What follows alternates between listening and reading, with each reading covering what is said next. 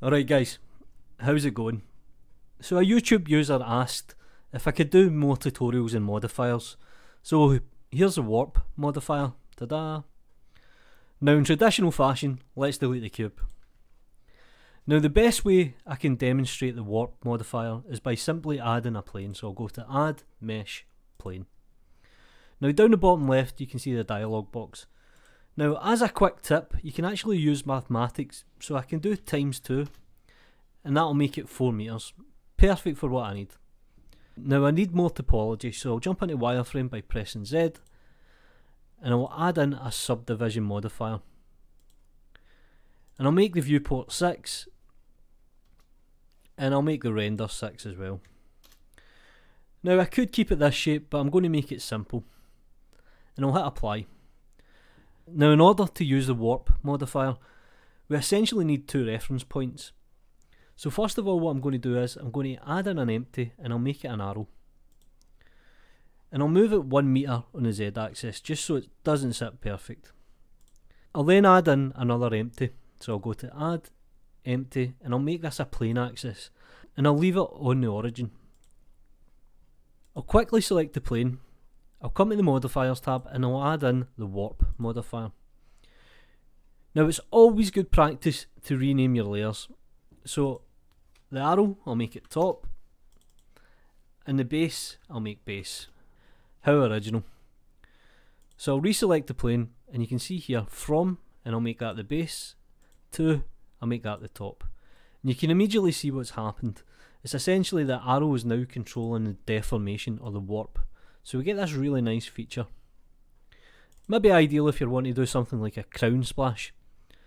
So I'll select the object and you can see here we can actually control the radius.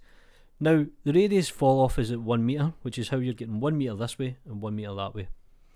So if I put it up slightly, we get something like this. Pretty damn cool. Maybe you want to do like a black hole or something, which you wouldn't see, but hey, let's not get technical. So I'll jump back into plane and I'll show you a few other options. Now you can control the strength and you can actually control the fall off type. And these can all be keyed. So if I change the fall off type to something like a sphere, you'll see what it does. If I change it to a root, it ends up looking like a nipple. And if I do something like sharp, we end up getting this low polygon Lara Croft style. Pretty damn powerful, pretty damn good. So let me just quickly change this back to smooth and I'm going to show you how to use textures.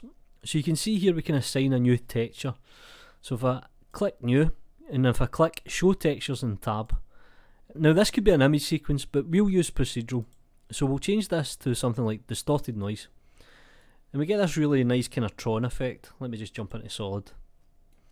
Now if I move the arrow up, I can control the height. So that's pretty much the basics of the warp modifier. Now you could take this up another level. So let me select the plane and I'll add in another subdivision surface just to make things a little bit smoother. And what I'll do is I'll move the subdivision up in the modifier stack. Now you could be a little bit cheeky here and add in the wave. Let's move the wave right up to the top of the stack. So you can control it doing something like this just using the wave modifier and you get this kind of nice amplitude bounce effect. Do me a favour guys, like the video, subscribe to the channel if you haven't already, and if possible, share the video, it certainly helps. You know what to do. Peace.